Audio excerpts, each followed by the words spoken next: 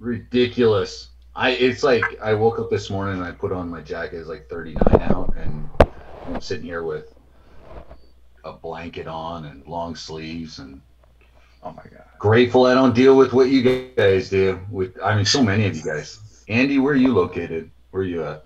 Western Mass. It's I don't even. this we this is the most amount of snow we've had in the last 2 months for the last 5 years. Is it? That's Yeah, we crazy. got like 3 feet of snow out on the ground right now. Total. I Yeah. just And okay. my snowblower is broken. Of course it is. Of course it is. Of course it's broken. I've been Don't you have shoveling all kids? my life though, so I'm used to it. Isn't Well, I grew up in the mountains out west, so it's not like I've never shoveled snow. But Yeah. yeah, no, man, I'm good. I'm good. I moved to Florida for a reason. We It's been a few years, but I went to a mastermind up in Utah. We went to the Sundance Resort up there, Robert Redford's place, right? Beautiful resort, absolutely fantastic. Middle of the mountains, it was gorgeous. It was September, middle of September that we went, my fiance and I. And I'm in the mastermind. She's off hiking and going up the lift and doing all this stuff. And she's in the morning you wake up and it's nice and cool out. It's like 50 something degrees and just beautiful weather. She's like, "This is amazing. We should look at getting a place up here. This is fantastic. I love it." And she's like, "It's just a little chilly in the morning." And I'm like, "It's September." I'm like, "Do you like in 2.5 weeks it's going to be snowing here? You realize that, right? Like this is, and then it's going to be snowing until May, right? This is not no, no, no, no. Yeah, but That it is was not. beautiful in September. Oh, it was amazing. Absolutely. We've talked about going back, and I'm like, we're not doing snow season now. We're not doing ski season. That's not in the plans. So, all right, ladies and gentlemen, boys and girls, children of all ages, appreciate all of you guys being here, being on time. Fantastic to see all your smiling or grouchy faces, whatever you're in the mood with today. Appreciate you guys being on. How many of you guys? So I added the recording and I added the slides to the Google Doc, so you guys should have that available. Some of that training from kind of last week, Wednesday, Thursday, Friday, yesterday. How many of you guys enjoyed it, got something out of it, learned something, made you think a Enjoy it. little bit of benefit from it? Yes? Good? Yes. Positive? Okay. Definitely. Awesome. Fantastic. Good. Where do we get the Google Doc? I'll post the link in here in a minute, or you can get it from your accountability representative. If you don't have it, the high performance calls are on there. I just got done hiring a new team of VAs yesterday to help me with stuff for the YouTube channel and getting things edited. So that'll be happening soon. But I will, even with that, I'll keep updating the Google Doc, guys, if you don't want to be on the YouTube channel. With that said, yes, you can watch these recorded, but I feel like there's some benefit to being here live, having the opportunity to ask some questions and kind of just stay with the flow a little bit better. So if possible, yeah, come to the live calls. On that note, all right. Now, if you guys are coming on for the first time, or maybe Thursday, Friday, and yesterday were your first calls, I'm not always sitting down and going through, here's this and here's social media and here's how you build up an audience. We do that occasionally. I will have coming up, we're going to do some on LinkedIn, may do a little bit on Instagram as well. This works on any platform, guys, but depending on your niche, your audience, some platforms will work better than others, right? That's pretty straightforward. I hope that understanding, some of you guys have a niche like fitness, for example. If I'm going after personal trainers, odds are that trainer is going to be more active on something like Instagram than they would be on LinkedIn, right? Just kind of makes sense. So understanding your target audience is a big part of that. And so, great. Now, we also occasionally, YouTube would be awesome. Yeah, I'll get them set up, Deb. Um, what we're going over today, we want to get into part of what I do as well is help you guys understand kind of this journey of becoming an entrepreneur and developing yourselves and different places that you can focus on. It's not always, you know, rah rah and affirmations and sis boom bah and cheerleaders and everything else. I try and give it to you as real as possible. You know, not just the ups, but the downs, the difficulties, the obstacles that you'll face, but also the possibilities and what's really there and what all of you guys are capable of. I've worked with some amazing people. I've had a couple of mentors that, you know, I paid to mentor me that were 20 years younger than me, you know, early 20s, that were just crushing. And hey, as long as they can teach me, then great. So hopefully we're able to bring some value to you guys here. Now, participate as much as you participate. I promise you'll get more out of it. All right, now I'm gonna step off my soapbox. Let's go ahead and kick off. So I want to talk to you guys a little bit about how would you define an expert? Okay, a lot of you guys are here now. You're becoming digital entrepreneurs. One of the things you want to eventually become is an expert in your field, right? It's the guy from out of town. I want to become good at what we do. Andy, go ahead. Guy from out of town. The expert is a guy from out of town. So someone that's not close by. Although a lot of your friends may think that they're experts in everything, and they will definitely share their opinion as if they're experts. Andrew. Especially the ones that have never done anything. Okay, who's talking? Who wanted to talk? It's Evie. Yeah, It's Evie, yes, go ahead. So does this have to do with our conversation from last week where you and I were discussing the expert? Who's the expert? I don't know. I don't remember exactly. Okay. Maybe.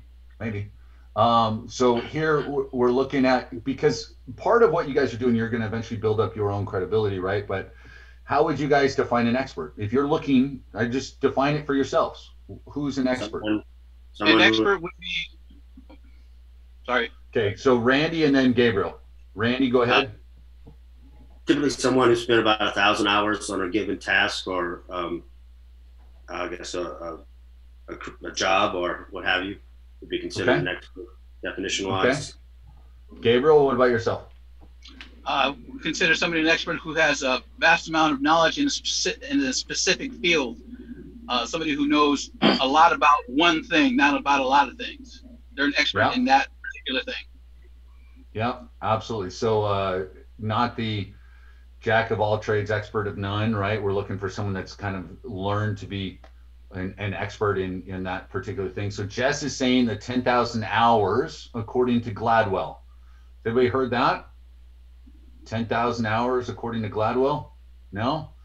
That's huge.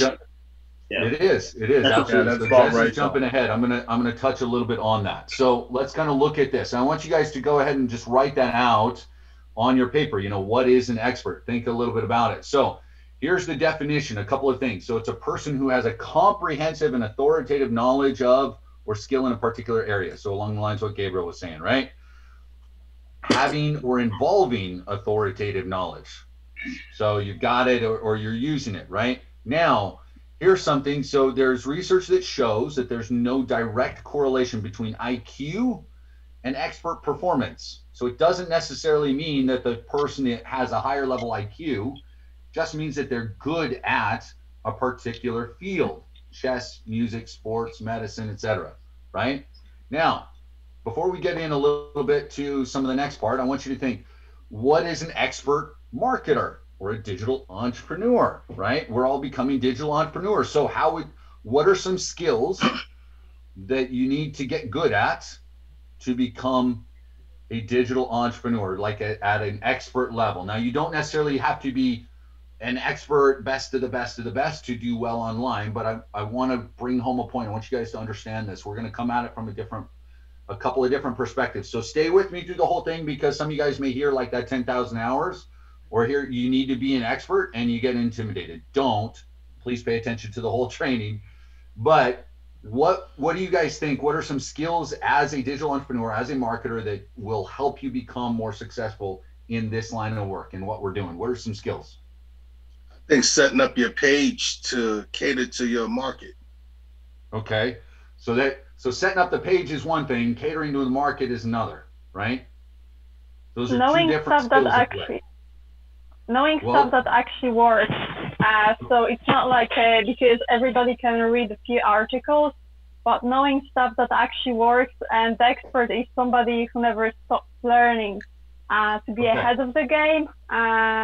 So another element. So we had the tech side of building out a funnel, right? Is what the first thing that he said. Then we have understand your market, knowing what works. So part of that just comes from practice, right? So what skill, right? What's the definitive skill that we're talking about? Because knowing what works is kind of all encompassing every single thing that you're doing, right? I mean, so what do you need to get good at? So the messaging, so Simon, I'm assuming you're talking about the marketing copy that I'm like how I present my message, right? The messaging that I'm presenting, right? Not necessarily direct messaging. Yes? Okay, good. So that would be copywriting, okay? Understanding why people buy. So that's the psychology or the human behavior, right? Understanding why they buy. That's huge. Now that changes from audience to audience, right? So hold up real quick. Let me come back. Yeah, Posting in content general, that encourages engagement. So that's headlines and engaging copy. So that goes with copy, but there's another little aspect of it, right? So headlines are part of copy. Engagement. So we talked about engagement a little bit over the last little bit. Hold on, Maria. I know you're there, but I got someone here. Okay, being successful at lead gen. So lead generation is one. I would say yes. Expert duplicate their success model. Yeah. Okay.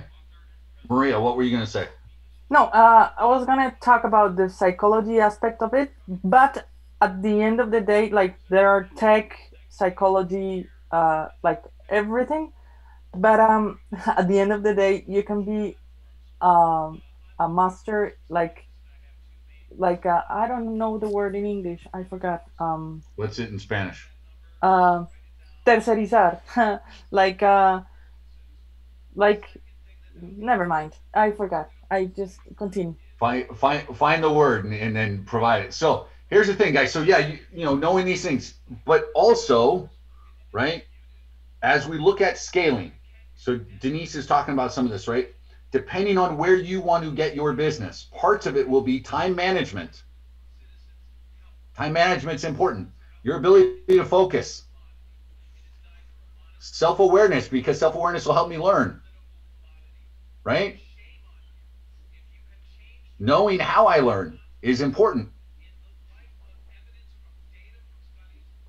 Maybe people management, because if I don't want to learn all these damn skills because there's too much for it and it can become overwhelming and oh my gosh, there's so much here, I'm going to outsource it. There you go. There you go. Too. That was the outsourcing management. Yeah, there you go. That was. You guys, you don't have to learn. You don't have to be an expert at every single one of these skills. Hi, Rodan. Morning. How are you? I'm sorry. Somebody was just talking. Yes. No. Okay. So do you guys understand what I'm saying? So yeah, all of these elements, great. But if I can build out some of them, and then I can find somebody else to do the rest, that's okay too, right? The general contractor, if he's building a house, do we have any contractors on here? In one way or another, home improvement, do something like that? Or has anybody done anything? I am. Okay. Do you have engineering? Okay, so there you go. An engineer. I know we have some architects, some other things. Do I have to be a plumber, a master plumber, a master welder? Do I have to be a framer? Do I have to be a roofer, an electrician? No. All the other experts. You find other people to do that stuff, right? That's how that works. You don't have to do every single element, and you can run this business the same way, guys. Now, we dive into what was mentioned up here. Jess talked about full understanding of the process. You need to understand enough. You don't need to understand necessarily every single step-by-step process involved in building out the funnel. You don't. So I'll tell you right now, you don't, Philip. I don't need to understand every single thing that's going on. I need to understand enough, and I have to be able to manage it. If I'm going to do it all, yes, I need to understand every single thing. If I'm going to outsource some of it, I've got to understand enough of it, right? Yeah, having a wedding planner. I don't need to know every single spice that the cook is putting into the food that I'm going to be eating. I just want to understand the overall taste, right? So someone running a restaurant doesn't have to know every single way to cut a vegetable and do this and do that, right? Like they've got to understand how to manage the flow, right? There's a difference in each of these elements. Now, I want to kind of dive into something that was brought up so we can understand this, because there's this book Outliers. Okay, so Jess was ahead of it. This book Outliers by Malcolm Gladwell. And Gladwell, I absolutely love a lot of his stuff, but he takes research and he kind of explains it and all these different phenomena that are going on. So he talks about this 10,000 hour rule. He calls it a rule to become successful. Okay, so he talks about the Beatles. They became world famous musicians. A lot of people don't understand. From 1960 to 1964, while they lived in Germany, they performed over 1,200 times, right? They started performing in strip clubs, and then they started going more and more and more, right? But for 4 years, they were playing like almost every single day, multiple times a day, hours and hours and hours, plus the practice they were putting in. When you look at a medical residency, if you look at typically a 5-year residency, the time that they put in on site plus the time that they're studying, it works out to 48 weeks a year, sometimes more. They accumulate between 10 and 17,000 hours worth of experience, right? Research done by a gentleman named Erickson, and this is where a lot of the book was founded, focused on violin students at an academy in Berlin, found that most of them had become, when you looked at the ones that were exceptional, by the time they turned 20, they had put in 10,000 hours. Now, you can be good and do less, right? But that's kind of what he kept kind of coming back to, was a general rule of this 10,000 hours. Bill Gates, 10,000 hours of programming work before founding Microsoft. He started in high school. There's this amazing story about what Gates did. His high school kind of got access to computers. They learned how to program. He was getting into, the local college and programming there. They were doing just all sorts of amazing stuff. But before he founded Microsoft, he had put in all this work. Right? Now, here's the reality though. They talk about all this time practicing. All practice is not equal. Okay? And would it be the same thing, experiment on your own for 3 hours versus having an expert work with you? No, it's not the same, guys. It's going to be different. How much different? I don't know, anywhere between 18 to 100% different if you got someone looking over your shoulder. But if I can speed things up by 30, 40, 50% because I've got someone else working with me, then that's worth it for me, right? Now, here's something else, a key element of what they talk about. There's a difference between practice with an expert, and deliberate practice. Typically, deliberate practice is guided by an expert. So I pulled this from a definition. Someone that's, a skilled coach, a mentor, someone with the expert eye. Okay. Typically, they offer feedback. Okay. They'll offer feedback that matters. So it's not just the hours. Okay. Now, deliberate practice, because I can sit here. So this is one of the things I talked about earlier, right? With focus. This is why I can sit here and I can spend the time doing it, or I can be focused and strategic and know what I'm doing and what I'm going after, and have a plan and go through that plan. And then if I'm getting that help and that feedback from a mentor, absolutely. And then if I'm implementing that, right? There is a difference in practice and study. And we can all agree. We've all had times when we've studied and we've been on point. And then we've all had times where we study and you get done and you go, what the hell did I just do? I don't remember anything, right? Like that was a waste of time. We've all had those moments, right? There's a difference in one or the other. And you got to be able to look at it. Now, here's the reality, guys. Because you can go on in line and you can look up. Outliers is a great book, but you got to take into consideration certain things. I'm going to go over certain elements that he talks about really play into it. It's not just the hours. It isn't. It could be 700 hours. It could be 16,000 hours. Everything's going to be different. Yeah, Talent Code, I'll get to at some point for sure. It's a good book. I'm going to end up talking about it at some point, Jess. Tipping Point is another one. I mean, there's others. So, for example, guys, and this is where we've got to look at it. Sports, marketing changes things. But like I can go practice for 10,000 hours a sport right now. Right? Like, let's talk about basketball. Basketball is kind of a funny example that I use. We've got the Super Bowl coming up. NBA season just kicked off. Okay. Let's say I go start practicing 10,000 hours. Let's say I start practicing 8 hours a day. I'm 41 years old. I'm 6'1". You can see my genetics. You think I'm ever going to play in the NBA? No. Am I ever going to play college ball? Because I've still got eligibility, guys. I've got the eligibility, right? No, I'm not. Now I'll get better. I might be better than a lot of the guys that play pickup ball at the RDV Sportsplex down the road from me. And I'll get in shape and I'll be able to enjoy life. And there's all these other benefits, but I'm never getting to that level, right? So here on the call, when we're looking at becoming a digital marketer, we say you put in 10,000 hours, being a digital entrepreneur. Forget about just marketer, right? Are we going to be Bill Gates? Are we going to be Jeff Bezos? Probably not, but that's okay. You can I disagree. Okay. I disagree. Like about becoming Bill Gates. You can be. Depends on how hard you work and what niche you pick and what you do. But there's elements to Bezos and Gates and some other things, right? So timing is part of it. And can you improve vastly, greatly upon your current situation? Absolutely. But I pulled those two simply because Gates, got into it at a time. So here's part of the right place, right time, right connections. So part of it is timing, guys. Timing, upbringing, cultural legacy, opportunities, and the practice. Okay, and I bring that up because when we look at, Bill Gates, he got into coding and computers at a time in the late 70s and early 80s when that was coming into the market in a way that had never been introduced.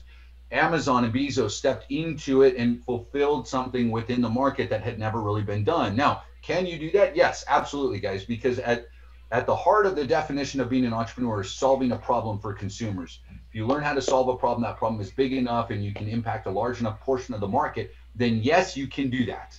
Okay. So is it possible for some of you guys, for some of us to be able to do that? Yes. As long as you find that product and you become that individual with the understanding, look, it took Bezos 20 plus years to do what he's done and thousands of hours and then finding the team. He doesn't do everything that is necessary to do what he does, right? He's expanded. Gates is the same way. He's not relying simply upon his work. He is leveraging others. He's leveraging technology and everything else.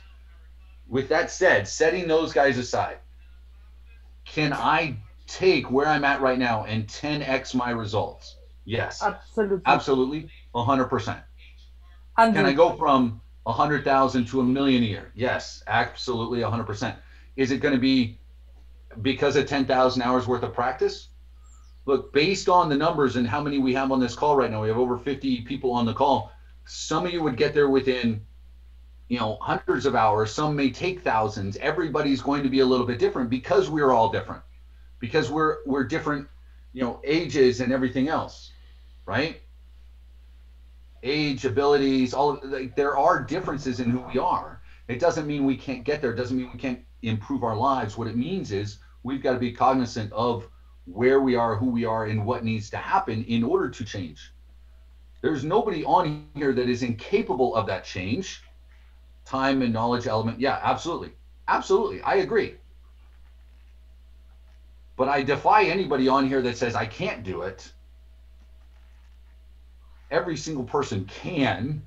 It's just identifying what you need to work on.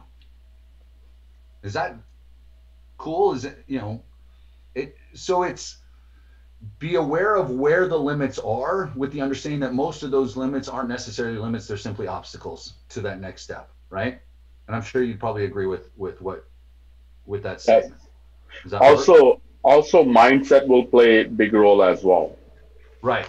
So here's where we want, here's the next step. And I want everybody to kind of, we're going to do some of these together, and then some of you guys are going to do this on your own. You're going to come up with some of your own, right? So what are the elements that are going to make a difference for you to become the expert or to become the best version of yourself? So let's pull that 10,000 hours equation out of it. There's a lot of great things inside that book.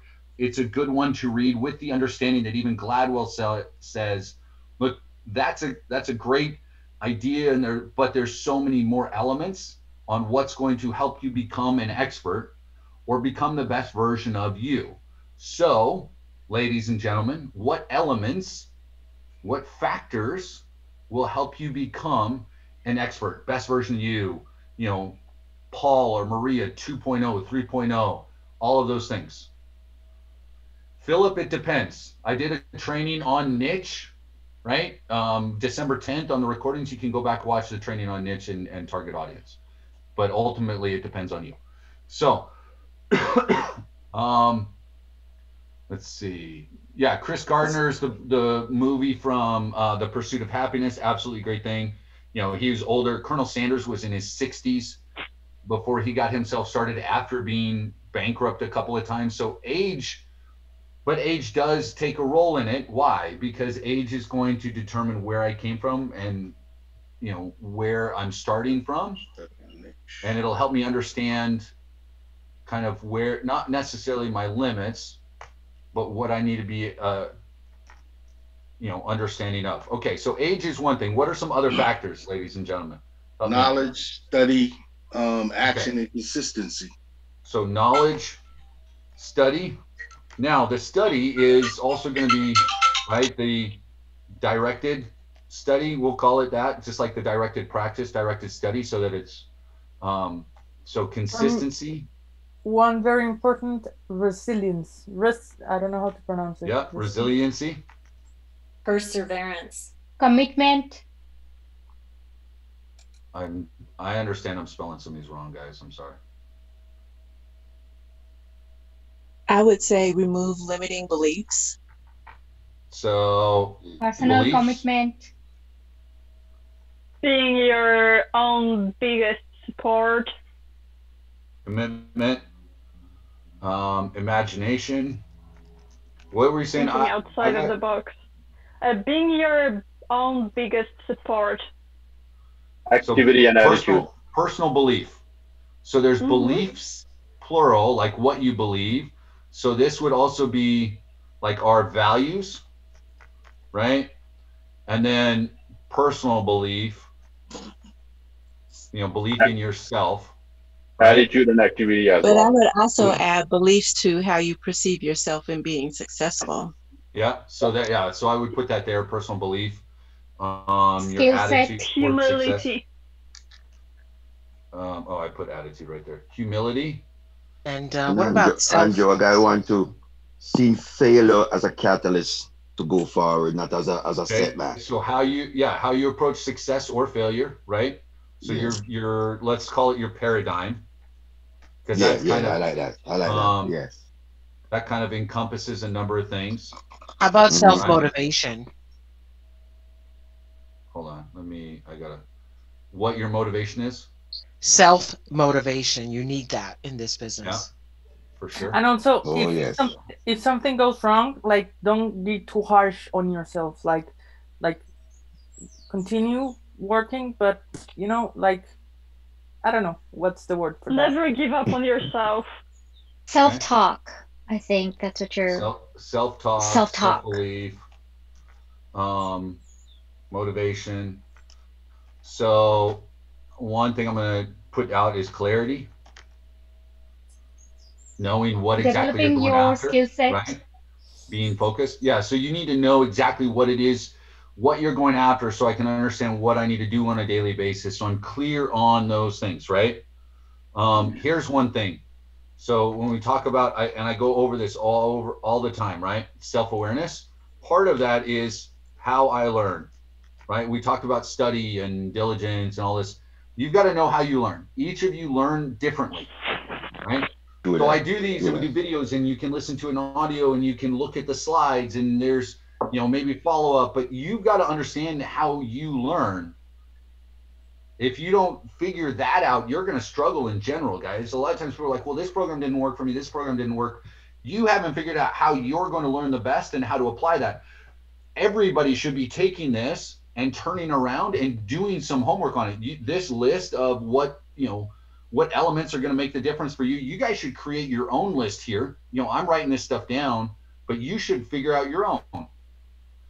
And then if possible, you should find somebody, a significant other, anybody else, and say, hey, we talked about this topic today about becoming an expert. And there's this guy that says you need 10,000 hours, and some people don't believe it, but I think that there's some things that we can do, I can do to better myself. Here's some things that I thought about. Find somebody that you can teach this to, right? Yes, yes. You don't have to be an Learn expert. twice. If you ever want to become, if you want to accelerate your learning, guys, then pick a topic like this. Teach. Yeah, stories absolutely helps. I mean, there's a reason that religion so often is taught through parables. Every single religion out there, right? Every religion on this planet is taught through parables because stories help you identify with it. There's a reason that marketing, when telling a story, works so well. Surrounding will also help you. You gotta hang around with like-minded people.